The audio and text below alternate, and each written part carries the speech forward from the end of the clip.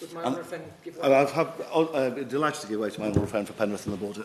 I'm very grateful to my honourable friend for giving way, and I applaud my honourable friend, the member for North West Durham, for bringing forward this debate, this important issue, and for highlighting the tragic case from his constituency. Would my honourable friend agree with me that the rural crime that he is talking about is part of the bigger picture that people in rural communities have to face? And it could be vehicle crime, it could be property damage, it could be fly tipping, poaching, farm animal machinery theft, animal theft. And this is all part of a bigger picture that our rural communities have to suffer. And it's great that Cumbria Police, Durham Police are working very hard to support these communities.